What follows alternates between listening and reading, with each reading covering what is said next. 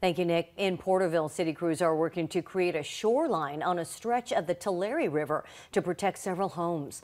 Action News South Valley reporter Eliza Navarro continues our team Stormwatch coverage with more on the progress they're making and the high stakes for people who live in that area.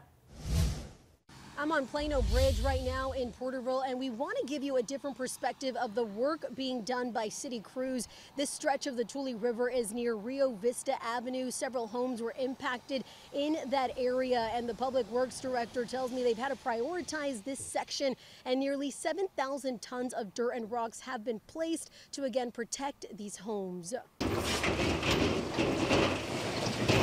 The Public Works Department in Porterville is fighting a battle against weather, flooding, and erosion along the Tule River caused by storms in the last 2 weeks. Since March 8th, we've had staff actively working in flood fight management.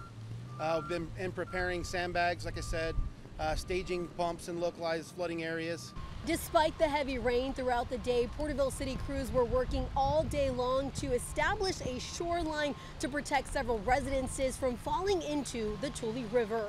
Truckload after truckload, roughly 8,000 tons of dirt and rocks were placed along Rio Vista Avenue, but Michael Knight says the work is far from over. This is going to be a long-term project. There's going to be a lot of mitigation have to occur up and down the river channel.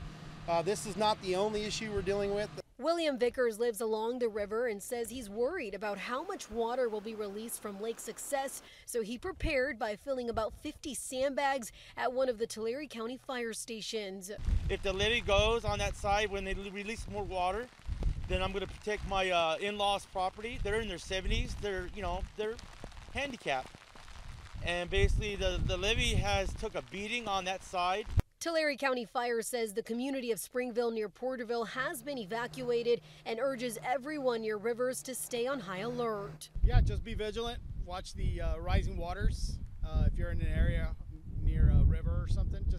And if there's a evacuation ordered, get out.